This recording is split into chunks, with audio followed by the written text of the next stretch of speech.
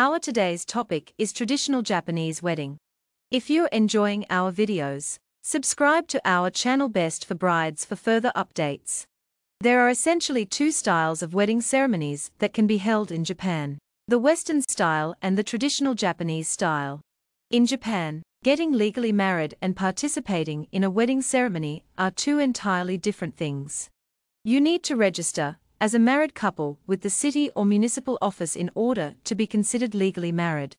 However, you are free to have a wedding ceremony either before or after you register as a married couple.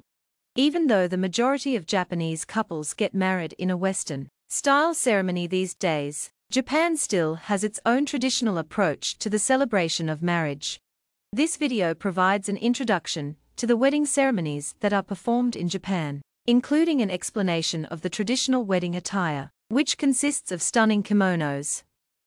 The Western style and the Japanese traditional style, which is known as Shinzen Shiki, are the two primary formats for wedding ceremonies that can be held in Japan.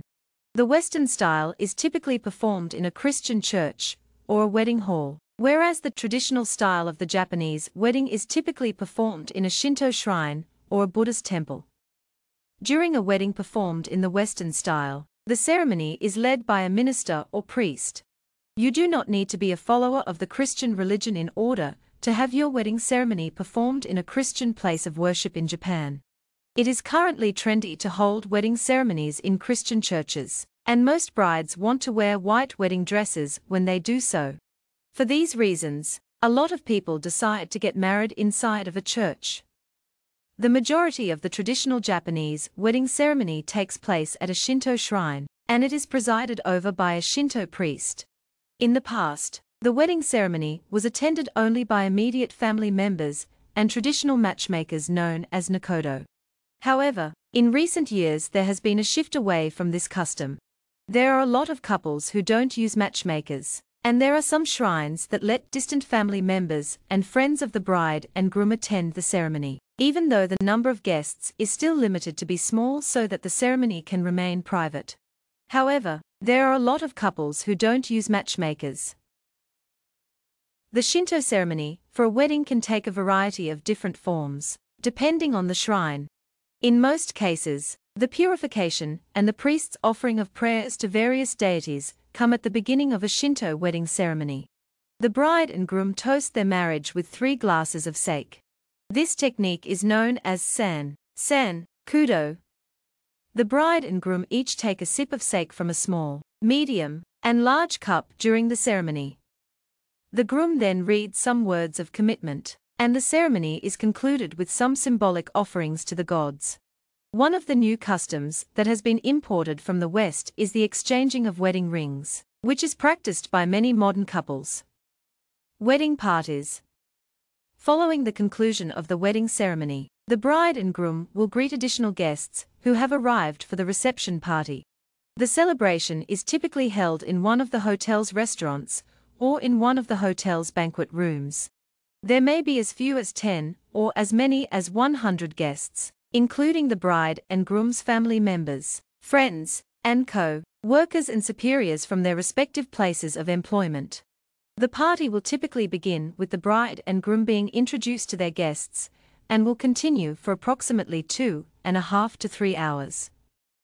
The bride and groom take their places at the head tables so that everyone will focus on them. A meal is served during the ceremony, and various guests contribute to it in the form of speeches, songs, and other performances of various kinds. The custom of cutting the cake, which originates in Western culture, is one of the events that guests look forward to the most during the ceremony. At the very end of the party, the couple will give a speech in which they will thank each and every one of the guests who attended. What the bride, groom, and guests should wear to the wedding. Kimonos specifically designed for weddings are customarily worn by the bride and groom at traditional Japanese weddings. Along with a white headdress, the bride dons a traditional Japanese wedding kimono known as a shiramuku. It is meant to represent the bride's innocence, as well as the fact that she will take on the hue of her husband's family. In Japan, it is not legally acceptable to keep the same last name on both sides of the family after marriage. Despite this, The majority of people change the last name of the bride to the name of the groom when they get married. This is where the phrase, "become the color of her husband's family," comes from. Because of this, many people have the mentality that after a wedding, the bride immediately becomes a member of the groom's family. The bride has the option of wearing either of the two different kinds of headdresses that are available for her on her wedding day. The first one is known as wataboshi. The wataboshi was initially worn outside to ward off dust and protect against the cold. Today, however, it is more commonly seen being worn in a manner analogous to that of a bridal veil in Western traditions. The only person who is able to see the bride's face while she is wearing the wataboshi is the groom, and they won't be able to see it until the ceremony is over. Tsunokakushi refers to a different style of headdress. The literal translation of the Japanese term is to hide horns. The concept of horns originates from the folk belief that women can transform into demons and grow horns when they are overcome with jealousy. Surprisingly, the Japanese word Tsunokakushi literally means protection from a wife who is a demon. Tsunokakushi. The groom traditionally dresses in a kimono, hakama, trousers, and hari, overcoat, all of which are dark gray or black in color, and feature the embroidered symbol of the groom's family. During the course of the wedding ceremony, as well as the reception that follows, it is customary for both the bride and, on occasion, the groom to wear multiple different outfits. The custom of the bride changing her attire multiple times before the wedding dates back to the 14th century and is meant to represent the bride's readiness to become a member of the family of the groom. A shiramuku, which is a long, white kimono, is traditionally worn by the bride during the ceremony of a Shinto wedding.